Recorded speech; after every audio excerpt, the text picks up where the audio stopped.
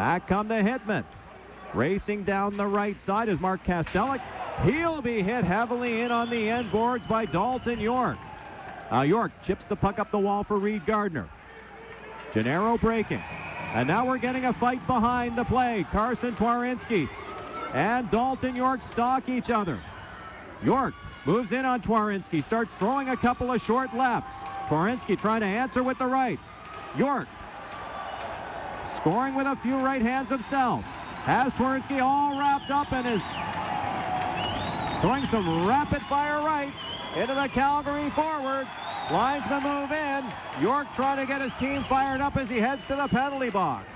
Well, we saw some of this action the other night that really sparked the Prince Albert Raiders. Been a couple of good scraps here tonight, but Twarynski was in a little bit over his head here with Dalton Yorke, and that comes after Yorke put a really good check on Kastelik. He just absolutely destroyed him behind the Raider goal, and then it was Twarynski that comes in and starts jousting with Dalton Yorke, and they square off, and another decision, I guess, to the Prince Albert Raiders in that one.